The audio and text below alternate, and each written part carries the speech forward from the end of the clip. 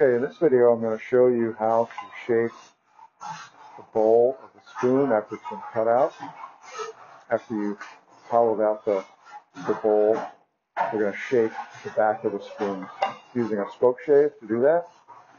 Now, since the spoon is more or less a oval or circle shape, we need to go in a certain direction when we use the spoke shave to cut the material away.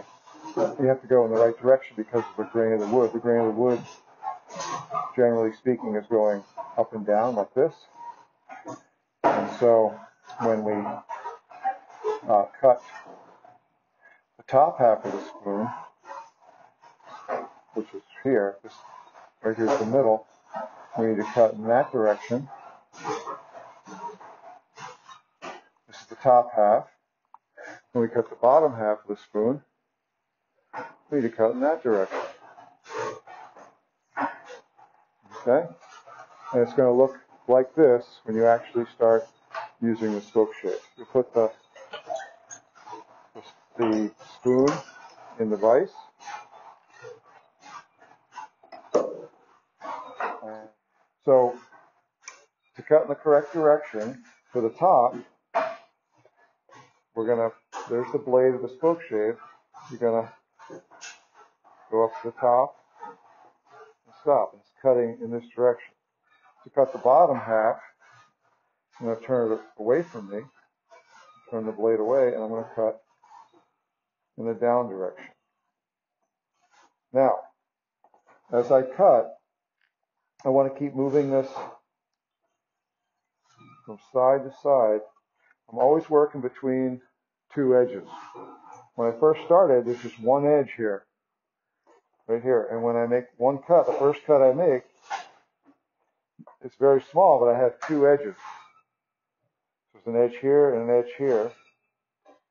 And I'm going to start working in between those edges, rounding the spoon. I don't want to keep going in the same spot. If I keep going in the same spot, I'm going to have another flat spot, and we want to kind of round it over.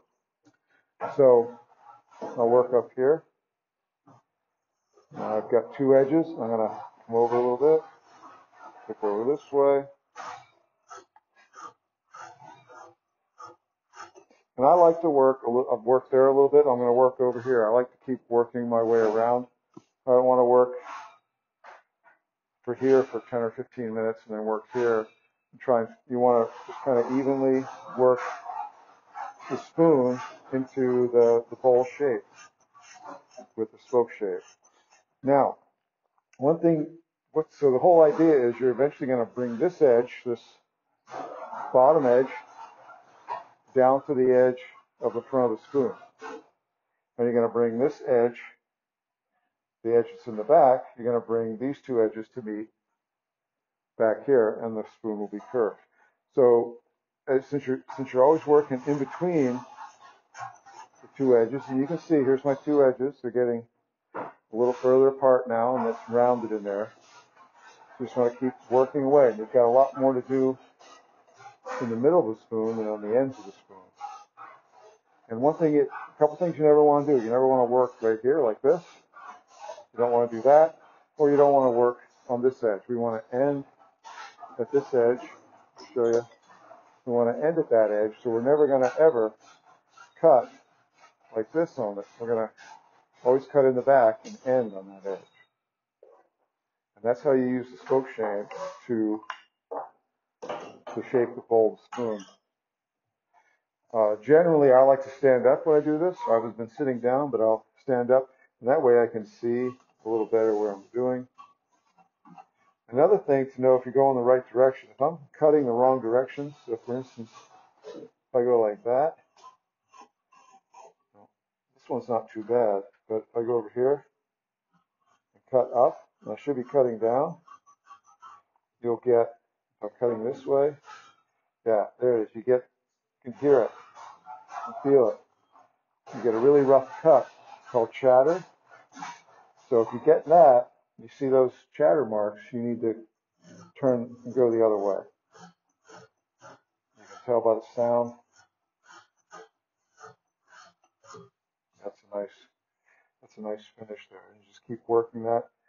And it might take you a little while to do that. Take your class or so, but take your time. Be careful. And it's kind of a fun tool to use. The sound is satisfying, and you make some progress. Basically, you're sculpting your handmade wooden